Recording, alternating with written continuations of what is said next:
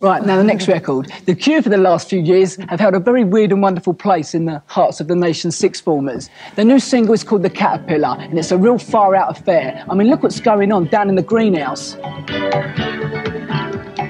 What do you think of that?